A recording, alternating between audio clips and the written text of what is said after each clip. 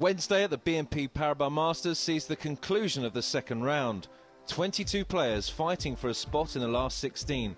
18 of those men have won at least one ATP World Tour title this year. First up on centre court was 8th seed Andy Roddick, the Miami champion, holding the last qualification spot for the ATP World Tour finals, against Finnish qualifier Jarkko Nieminen. The world number 39 has been on good form recently, winning 15 of 20 matches since the US Open. Despite losing the first set, still had some exhibition play in his locker.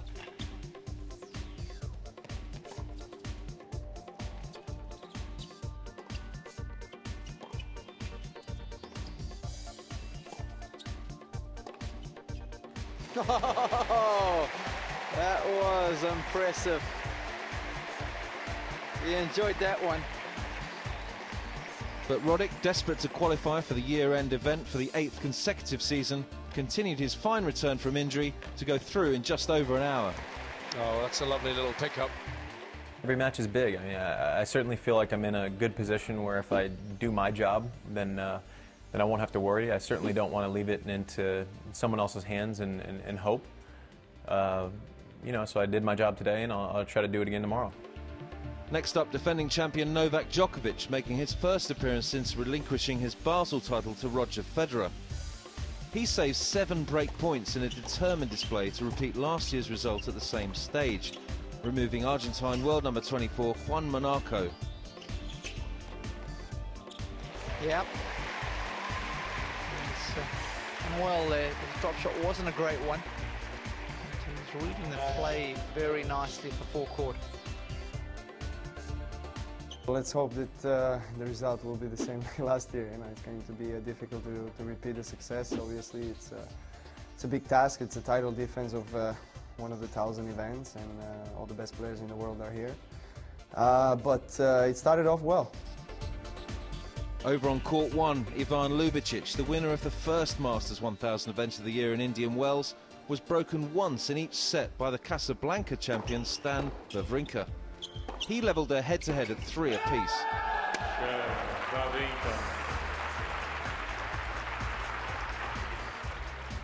The world number 4 and 2010 double Masters champion Andy Murray was next up on centre court against a man who had reached the final on his last 2 appearances here, David Nalbandian.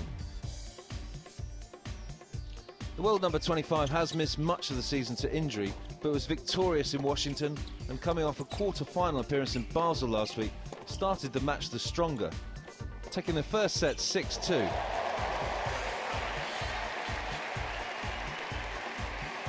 Murray was far more successful on serve in the second set, and he levelled the match by converting the 1 break opportunity created by the pair.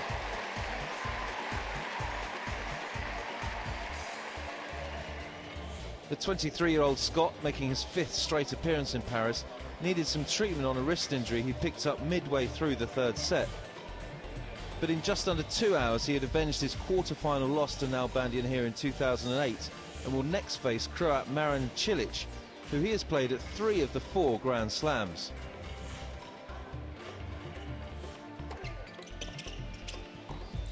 Beautifully done. Timed his push to perfection, winning 11 of the last 13 points to get the better of David Nalbandian. In a match that promised much. In the first set, the Argentine was absolutely outstanding, and Murray certainly finished the stronger of the 2 in the 3rd. I think it'll be okay. I felt at the time after I saw the physio and he had a look at it that it wasn't too bad. You know, I'll just have to kind of monitor it the next few days and keep on top of it before London. Austrian Jürgen Melzer having his best year on tour, and the last man with any chance of dislodging those above him in the race for London, kept his slender hopes alive by defeating Colombian qualifier Santiago Giraldo. He must win the tournament to stand any chance. But having qualified for London as a doubles player, he swears it's not something he's losing any sleep over. Well, I'm on my way, but to be honest, I'm not really thinking about London. I mean, so many things have to happen. I have to win the tournament. Andy Roddick has to probably go out next round, or I don't know.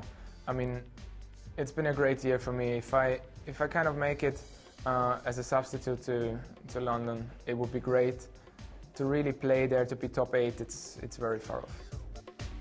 Marseille champion Michael Laudrup continued his fine form at his home tournament, needing just an hour to avenge his first meeting loss to Big John Isner last week in Basel.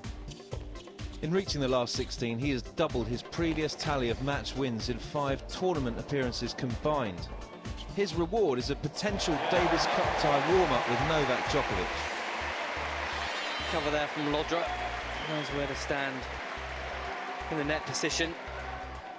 10th seed Nikolai Davydenko had little trouble in seeing off Brazilian Thomas Bellucci in their first meeting. The Russian has endured his tribulations since opening the season with a tournament win in Doha, but as a previous winner here in 2006, looks primed to go far. The action continues and only gets better into the night session here in Paris.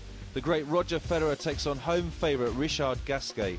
All the action can be seen live on tennistv.com.